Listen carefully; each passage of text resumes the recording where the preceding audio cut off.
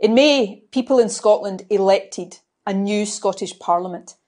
That new Parliament has a clear and substantial majority in favour of an independence referendum. As we emerge from this pandemic, decisions fall to be made that will shape Scotland for decades to come. So we must decide who should be making those decisions, people here in Scotland or governments we don't vote for at Westminster.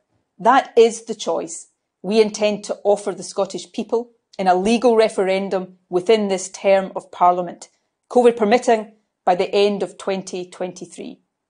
Now, I said earlier that my approach to government and to politics will be, as far as possible, cooperation, not confrontation. The experience of the pandemic and the challenges we face as a result reinforces my view that this is the right approach.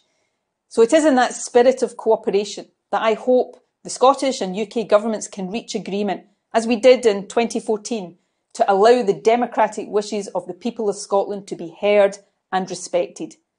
But this much is clear: democracy must and democracy will prevail.